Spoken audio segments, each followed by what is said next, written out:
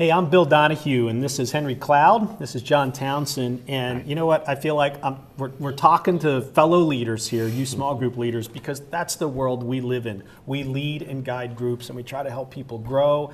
And we're in groups. We're in groups. We lead groups. We believe in what you're doing. We think you're the heartbeat of your church. And we feel your pain.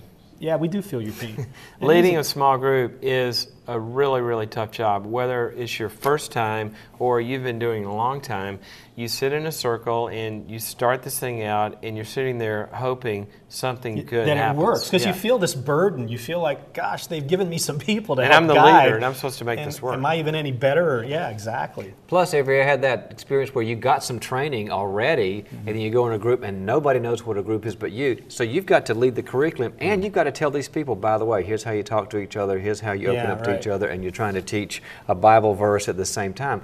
It's a lot of work. How many times have you wished that they had gotten what you got, that kind of process? That everybody's on the same page, and that's really what this resource, ReGroup, is all about.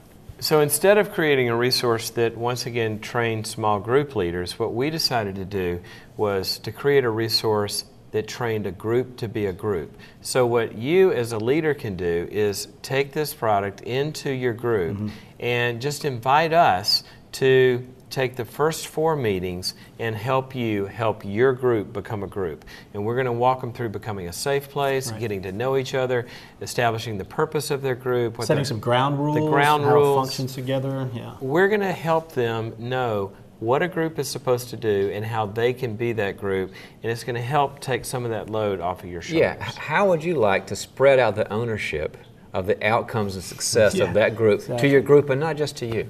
So we'll show you, we'll give you some teaching, we'll show you some small group dramas so you can actually see a group in action and get a snapshot of, hey, I see how that works and maybe we can apply that in our group. And then some processes, some practices you can do together as a group. We'll give your group the tools, not just you, to help guide them into a successful group. We're going to give you some research-proven techniques and principles that really make a group do 2 things. One, become a group that is a solidified group that hangs together and people want to be there and they keep coming back and good things happen.